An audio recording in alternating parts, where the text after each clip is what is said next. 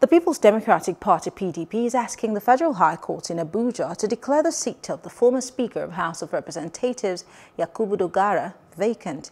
The party is calling for the sack of the former Speaker for defecting to the All Progressive Congress (APC) while still bearing the mandate of the party.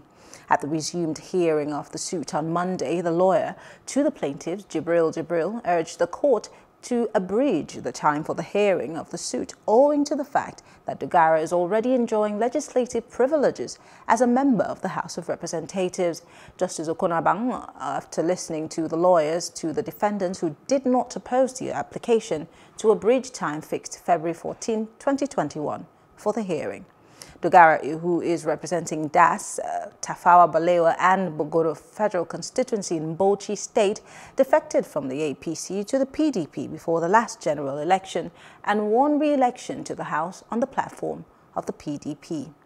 Hello, hope you enjoyed the news. Please do subscribe to our YouTube channel and don't forget to hit the notification button so you get notified about fresh news updates.